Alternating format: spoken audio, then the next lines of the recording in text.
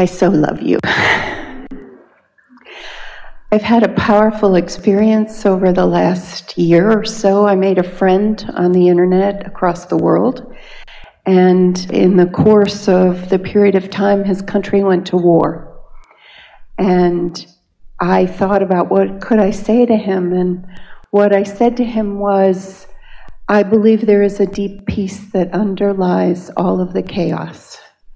And he wrote back and he said, I believe that too. And we started quoting Rumi back and forth and made this connection. And he's Muslim and I'm no discernible, identifiable religion, but we found a way to communicate that peace. And he would say to me, I can hear the bombs and guns outside, but I feel in here there's a peaceable kingdom. On the internet, connecting through Facebook messaging across the world. And for months, I told him that my friends and I were praying for him. His family got out 6 months earlier, and then they closed all the borders and everything, and he was there in the town that had basically been destroyed around him. But a couple of weeks ago, he told me he's been reunited with his family. And I had that powerful experience of watching someone in a contrast that I'd never experienced, way more contrast than I've ever experienced, maintain his peace. Well, the reason for that, it's a credit to him, certainly, to find alignment in an environment where it is more difficult to find it. And it's a credit to the relationship that you have. In other words, sometimes from a far distance where you are not personally touched with something, you can stay in alignment and shine a light of well-being. But you've got to know that Source is doing that for all beings all the time. Mm-hmm. And so it is the receptive mode that makes the difference, because no one is left out of this. No one is forgotten. Everyone's prayers are being answered. Everyone who is asking for anything, Source is on it. Right. But there is an important thing to understand about being in a situation where there is amplified contrast. It causes amplified desire. And amplified desire summons amplified source energy. And when the source energy is stronger, then the receptive mode is easier to find, because the desire to find it is stronger. You see what we're getting at? And so every now and again, Esther would see something on the other side of the world that was so upsetting to her. And the question that she asked on many occasions is, if it feels this badly to me, at this distance from it, what must it feel like to be in the middle of it? And we say, you have to factor in the resources of Source that are present. And we also want you to understand, and this really follows what we were just talking about your physical well-being, about your alignment with Source energy. It's really an important thing to acknowledge that negative emotion is negative emotion, positive emotion is positive emotion. Write that down. But we want you to feel the depth of what we mean by that. You could feel as much negative emotion over being mad at yourself about something as you could feel in the middle of a fearful battle right in your neighborhood. You disallowing you to be you for whatever reason. So rather than debating the bigness of the issues or the awfulness of the manifestations, let's talk about the power of the emotion that you feel and what it means. Because when you betray your belief in your goodness, that's as bad as it gets. Being in a war zone is just bombs dropping around you. That's nothing in comparison to personal betrayal. You following us? Yeah. In other words, there are things that you watch, the movies and the music with the movies, they dramatize the horrible things. You can watch something that can make you be fearful of people in the bushes that are skulking around, meaning harm, or in other words, there's all kinds of things that you can focus upon. And if you focus upon them for the duration of a whole movie, you can have the blankets pulled up over your head and you can find yourself feeling very fearful about it. But negative emotion is not about things that you're watching out in the world that are happening to others. Negative emotion is about your response in this now, your relativity to the vibration of the source within you. And so this person finding more resolve than ever before to trust in the wholeness of who he is. Sometimes those situations that you think you would like to run screaming into the woods that you never want to experience ever are the experiences that bring you closer to who you are, but you don't need to be in a war zone in order to align with source energy. It just helps sometimes.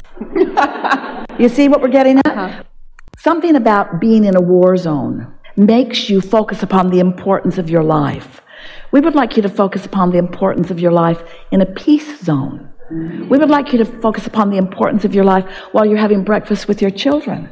We would like you to focus upon the importance of your life when you're having thoughts about yourself in your now. We would like you to feel how important you are out here on this leading edge. It matters that you're here, and what you're considering matters. And the things that you put into the vortex through the gestation of life matters. And the attention of Source and all who've been before upon what matters to you matters. And it matters to you how much you allow that energy to flow to you and through you about these things that are important to you. Instead of getting together in groups and trying to identify the important topics, let's talk about what's really important. War is really more important than what we're having for dinner. And what we're having for dinner is really more important than the scarf that you've found that you really like and that you are enjoying. In other words, and we say, don't measure it by its human, see it, hear it, smell it, taste it, touch it comparison.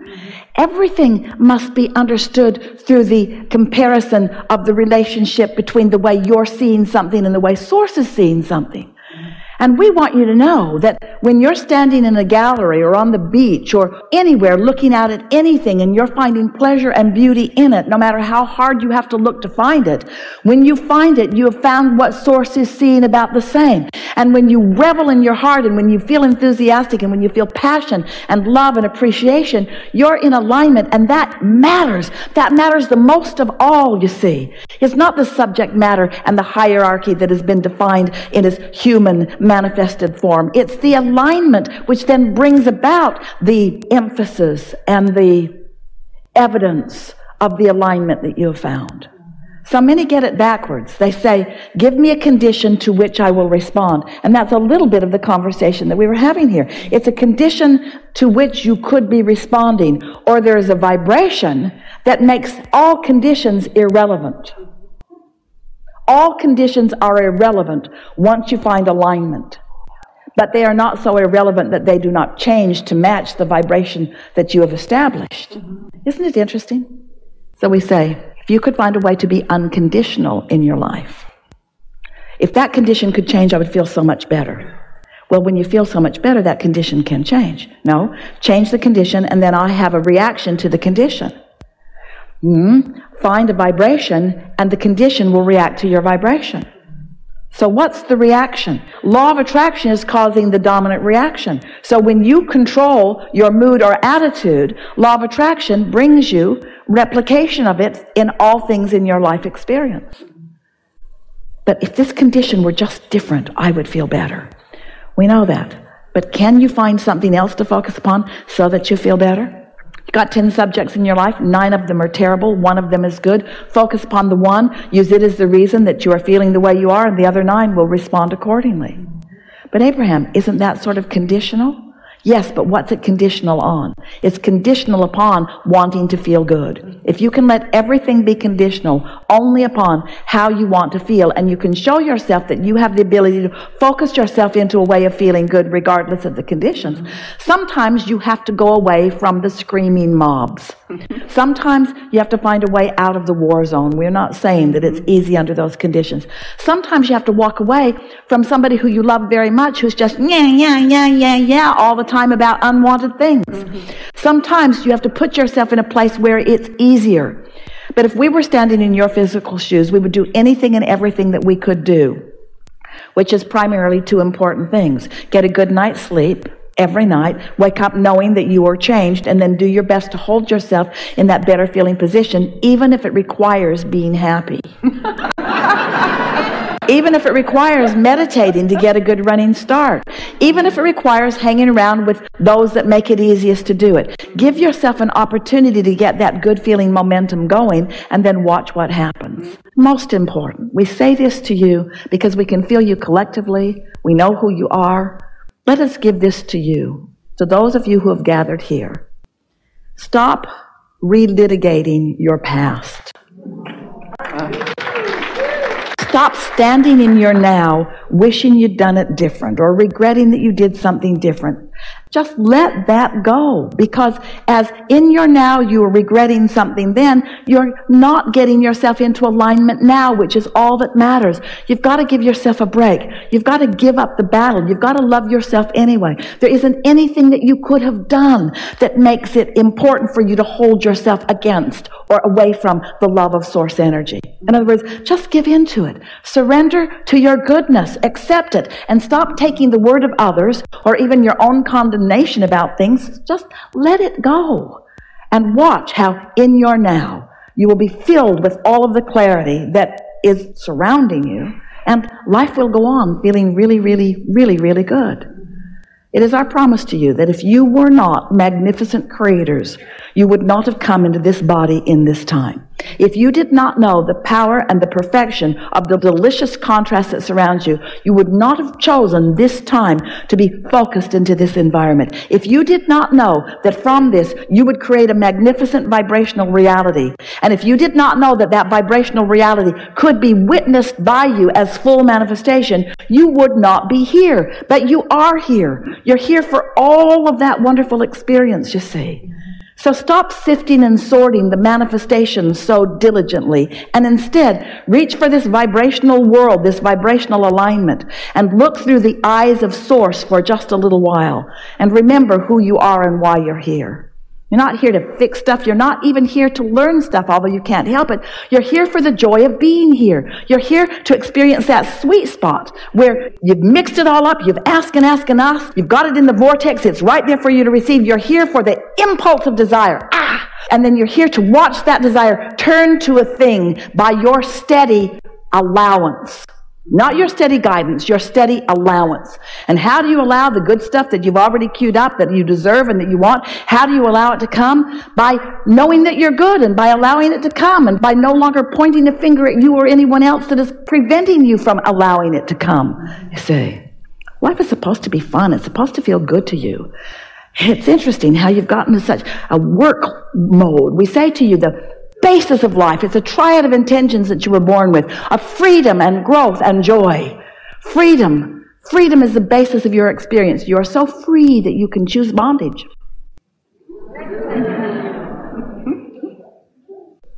Growth is the natural, inevitable consequence of being here. You can't stop it. Life just causes you to ask and ask and ask, and that's growth. In other words, expansion. You are a part of it, you are a big part of it, and you cannot stop that. Joy is how you put yourself into the receptive mode. Freedom and growth and joy. And you say, we hear you, Abraham. Growth. We'll figure it out. We'll get rid of the bad guys. We'll lock them up. We'll bomb them. We'll choose what's right. We'll do what's righteous. We'll grow. And we say, stop it. Reach for the joy that is natural to you. Reach for the joy that the source within you is flowing to you all day, every day, and find it and own it and practice it and feel the momentum of it, and then feel the ease with which you joyously receive the ideas and witness the manifestation of them. Would you say, since thoughts create, and since you're here in an environment where you can witness the evidence of your creation, would you say that as your desires unfold, doesn't it have to be evidence of your goodness?